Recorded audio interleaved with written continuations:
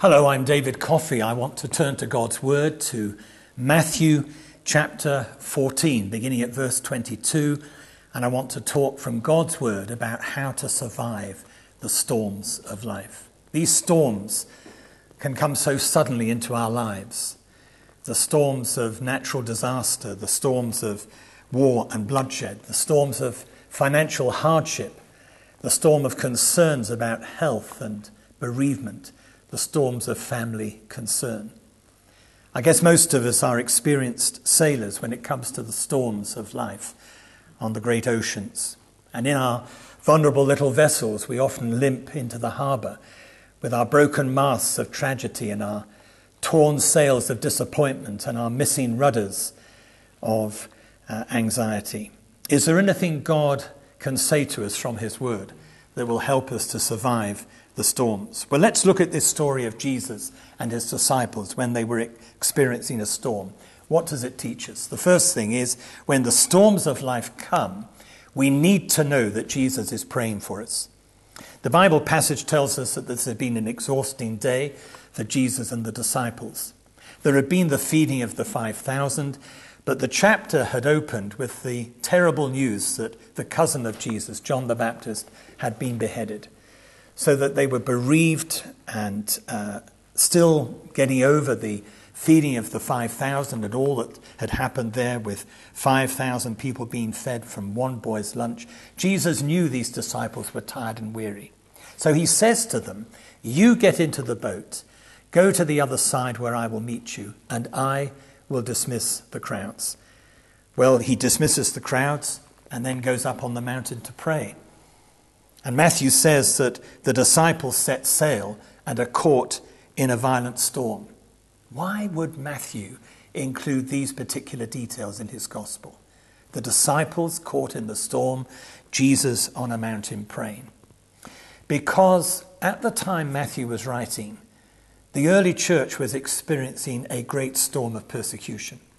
Stephen had been martyred, believers had been scattered, they were running for safety, businesses were closed and houses had been left behind, families were divided, believers were missing the presence of Jesus. And during this time, some of these early disciples would say, "Does Jesus know what's happening to us? Where is he? Does he care about all that we're experiencing?" And so through the apostles grew up the body of teaching about the ministry of Jesus. Jesus is now reigning, they would say. He is seated at the right hand of God the Father on high. Look at the number of times in the early chapters of the Acts of the Apostles where that vision is given, that when Stephen died, he saw the risen and reigning Lord Jesus. But Jesus is not only risen and reigning, he is also the one who rules. He rules his church. He is head of the church and Lord of all. And through his obedient disciples, he exercises his kingly rule in this world. He's not only reigning and ruling, he's waiting.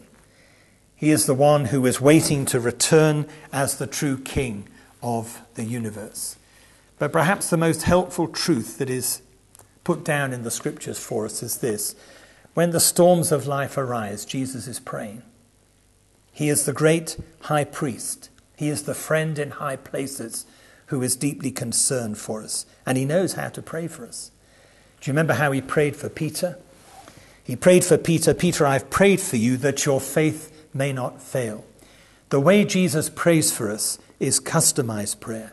So be assured, my friend, when the storms of life arise, Jesus is praying.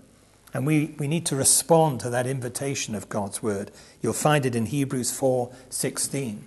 "Draw near with boldness to the throne of grace and receive mercy and grace to help in time of need."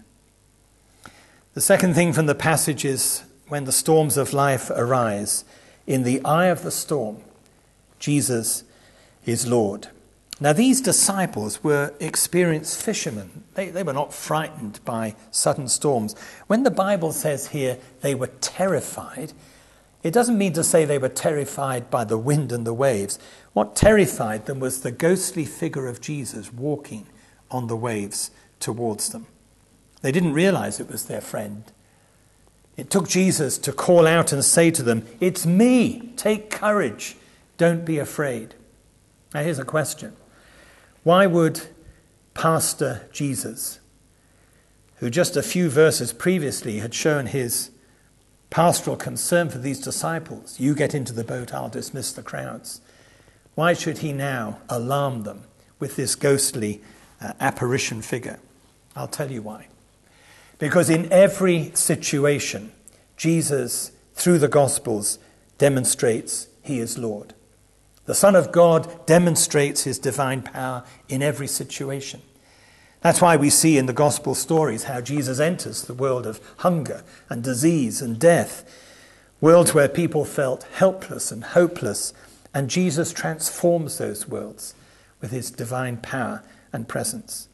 He enters the world of hunger, and he says, "I am the Lord who provides," and 5,000 hungry people are fed. He enters the world of disease, says, "I am the Lord who heals," and the blind see and the lame walk, and the lepers are cleansed. He enters the world of death. He comes to broken-hearted families and says, "I am the resurrection and the life," and the dead are raised and they are restored to their families. Jesus is the one who even walks to his death on Calvary. He's nailed to a tree and laid in a tomb, and the third day God raises him from the dead. Listen to what the Lord says. The Lord says, "I have the power to lay down my life, and I have the power to take it up again." In every situation, this is our Lord Jesus Christ. This is why he walks on the waves. He is the master of every storm that we face, and he's in control of the situation that you face right now. I want you to see Jesus, our master and commander, walking to us on the waves and the storm that you're facing. He comes as the mighty God and the wonderful counselor, the everlasting Father, and the Prince of Peace. At the height of the storm, in verses 28 and 29, here's a most interesting part of this passage. At the height of the storm, Jesus calls us to do the impossible. We read in this passage how Peter, at the height of the storm, says, "Jesus, if it's you, bid me come and walk on the water." Jesus says, "Come."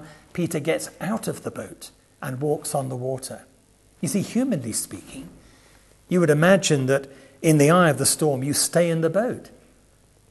What's the sense in getting out of the boat until you're in the safety of the harbour? The other disciples must have said to Peter, in the words of the song we know, not that they knew it, "Sit down, you're rocking the boat." They must have been alarmed when Peter began to get out of the boat. But you see, here's the divine wisdom. That when the storms of life arise, when we simply want the storm to pass, "Get me to the safety of the harbour" is our prayer. In spiritual terms, we need to realize that God sometimes chooses to launch a new initiative in the eye of the storm. Peter's the first to grasp that this ghostly figure is Jesus.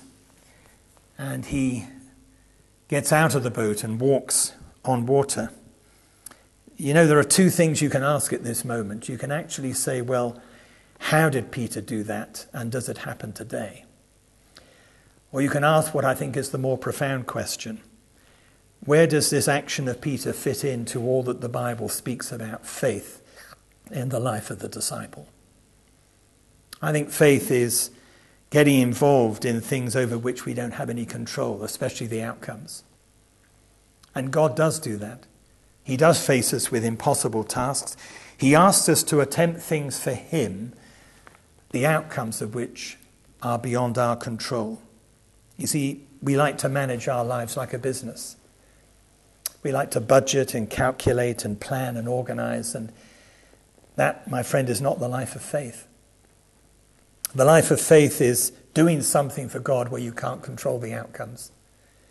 This is what Peter does. He's trusting God for something where he cannot see the end result. So remember, in that terrible storm you may be experiencing at the moment, it's just possible that God may challenge you in the eye of the storm to do something impossible for him.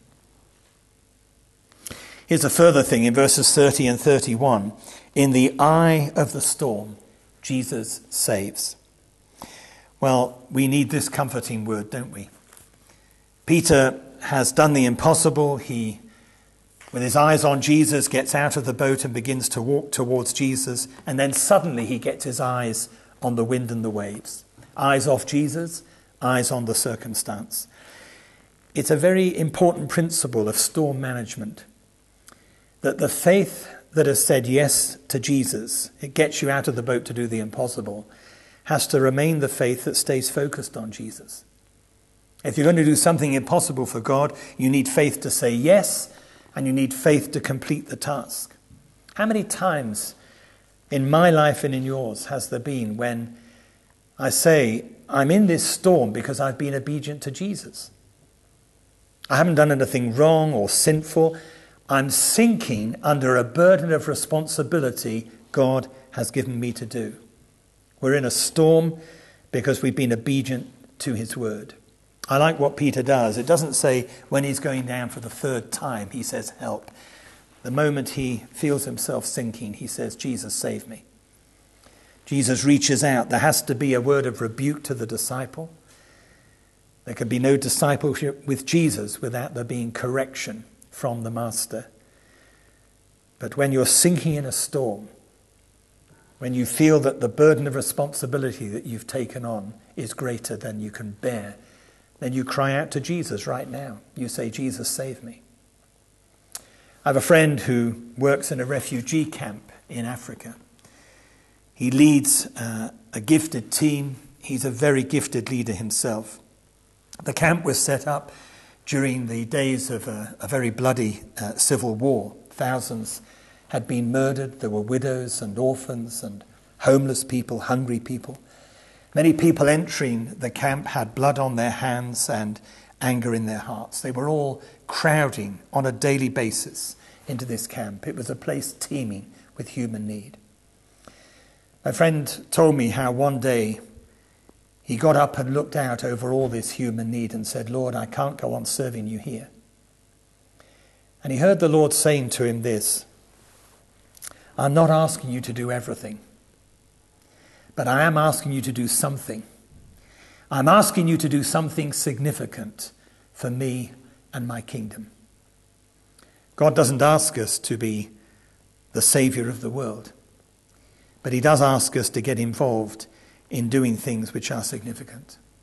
Remember, Jesus is the one who says, I am able to keep you from falling. We might say in the context of this passage, I am the one who is able to save you from sinking in service. And the final picture is when the storm is over, faith is always stronger. The final picture, as Peter is back in the boat, the disciples are worshipping. And my personal testimony is this: faith is always stronger after the storm.